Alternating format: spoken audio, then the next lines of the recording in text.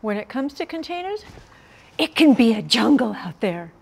But with a little planning and some investment, containers deliver a big payoff. Just keep these design ideas in mind.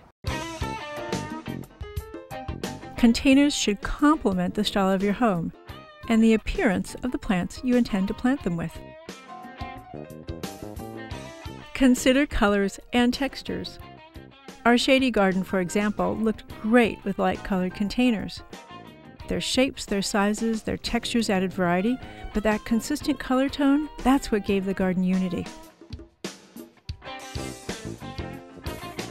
You can use containers to fill in blank spaces, or cover up utilities, or even create barriers.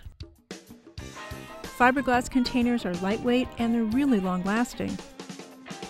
They're a great choice for those larger plantings. Try layering your containers. Choose plants in different sizes and complementary colors for height, for fill, and for spill.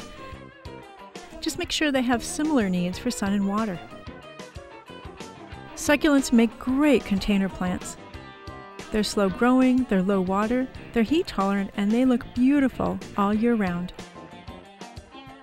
Containers don't have to be expensive. Look around your house and use your imagination.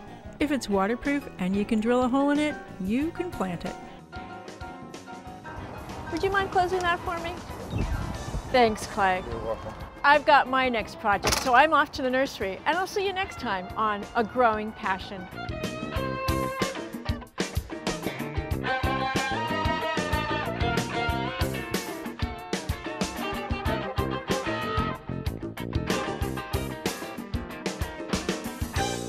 See more stories, tips, and techniques at our website, agrowingpassion.com.